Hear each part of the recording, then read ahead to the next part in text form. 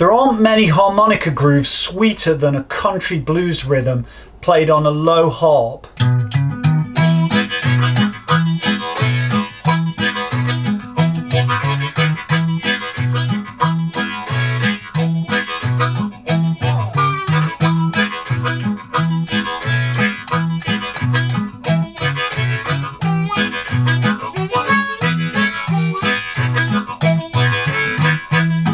Country blues, backwoods blues, rural blues, call it whatever you like.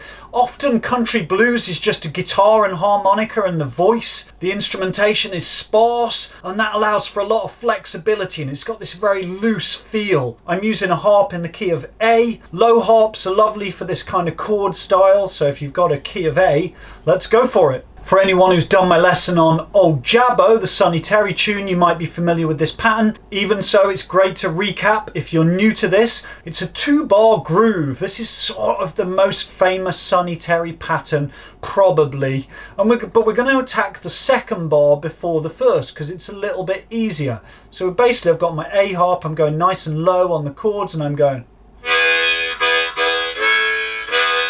Okay.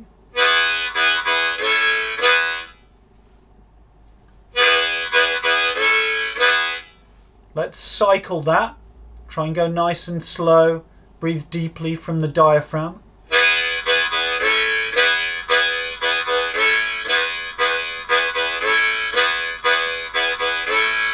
You could just make a little in the throat when you breathe, if that helps. Let's just repeat that, and I want you to really try and relax. Relax the shoulders. No tension. So for me, this groove, when it's relaxed, it sounds great on a low harp if we can really relax into it.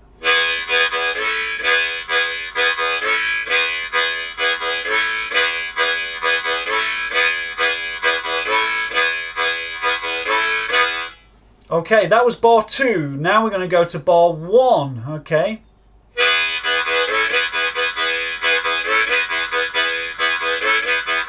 This one's a little bit trickier because we've got those 3 chords. Here we could use a little articulation on the in-breath. On the in-breath. If that helps, you know, you might need that, you might not. I really like to use this effect in the throat, where I sort of bounce the chord and it's super relaxed, but there's many ways of playing this groove. Let's try putting both of those bars together. Here we go. 3, 4.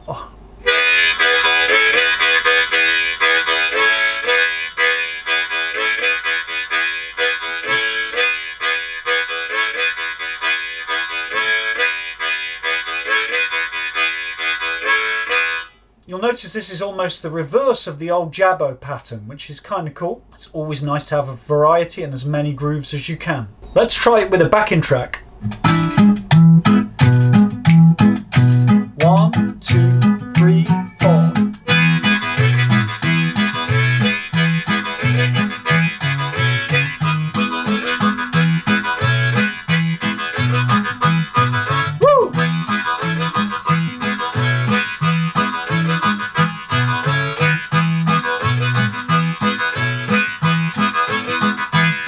This 2-bar groove features in my Country Blues Level 1 course. Do take a look at that if you like this style. So I know you all want to go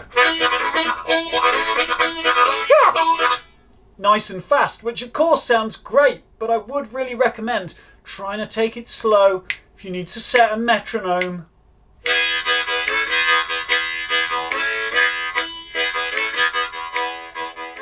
So in country blues we have a great history of duos. There was Sonny Terry, Brownie McGee. Slightly more contemporary would be Cephas and Wiggins. A more modern duo would be Joe Falisco and Eric Noden. Fantastic duo. Live in the tradition of the older players. Country blues music, you could say it's setting the foundation for a lot of other styles. Some people might argue that. This is a great book, Escaping the Delta.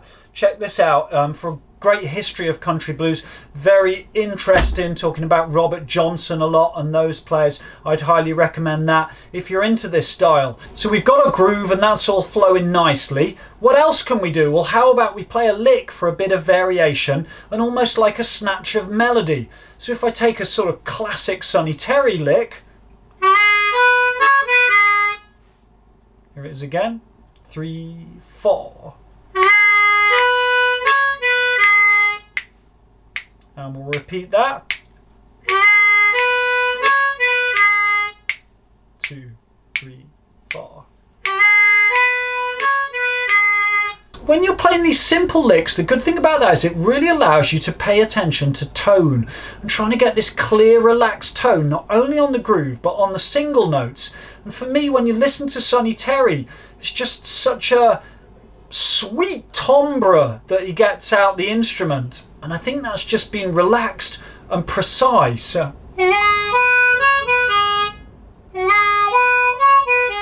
could scoop that bend a little on the 3. Move into the 4. Did Sonny Terry tongue block? Did he pocket? Answers on a postcard.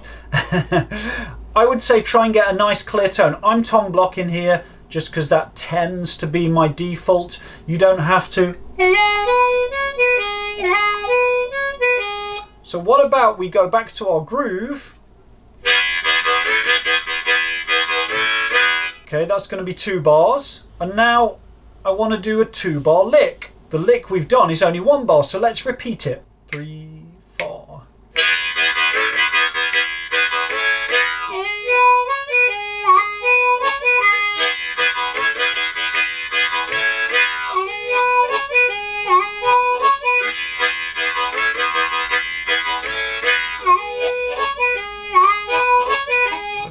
I can start to add some little embellishments to the lick and the groove, warm it up a little bit.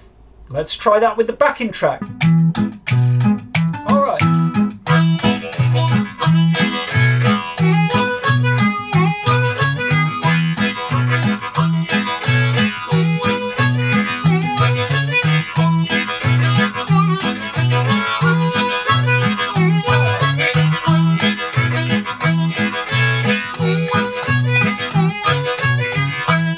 Of course, we've got standard grooves. That was quite a standard Sonny Terry groove, but I can interpret these things differently, start to add some tongue blocking and maybe different licks as well. That's where things get a bit more fun. Let's get our pulse. Okay, let's get our groove.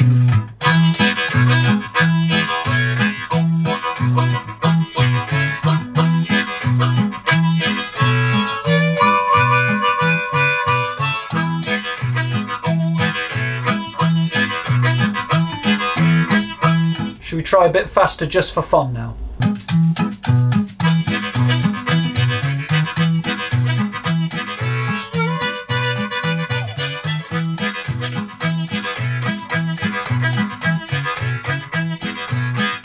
Starting to play around there at different speeds, but of course I've built that up from a slow foundation and then I can start to explore different variations. So thanks everybody. If you enjoyed this, do take a look at my Country Blues course level 1.